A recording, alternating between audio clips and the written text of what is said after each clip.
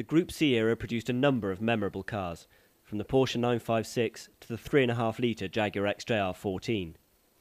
And then there's the Lancia LC2, a brutally effective-looking racer that remains etched in the minds of those who saw it in period. The famous Martini livery and the noise from the twin-turbo, Ferrari-based V8 must have played their part, because, in truth, the LC2 looked more effective than it actually was. Outright speed was never a problem. Piercarlo Ghinzani put the car on pole position for its first race, the 1983 Monza 1000 km, and led until a tyre burst.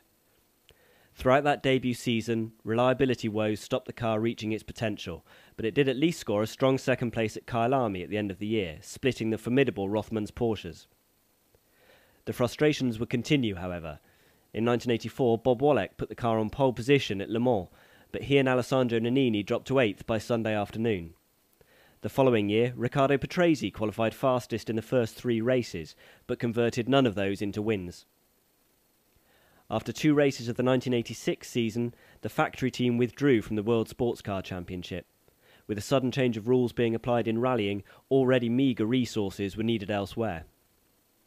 The record books don't do justice to the LC2. 3 wins from 51 starts isn't the strike rate that the team had hoped for. But the appeal of the Lancia lies in its undoubted charisma more than its on-track results. The livery helps, of course, as does the list of those who raced it, from Wollek, Nannini and Patrese to Michele Alboreto, Mauro Baldi and Teo Fabi. It undoubtedly looks the part too, the 1980s being perhaps the last era to produce genuinely attractive racing cars, devoid of the fussy details required by downforce. No wonder the LC2 is remembered so fondly and has now become such a popular sight in historic racing.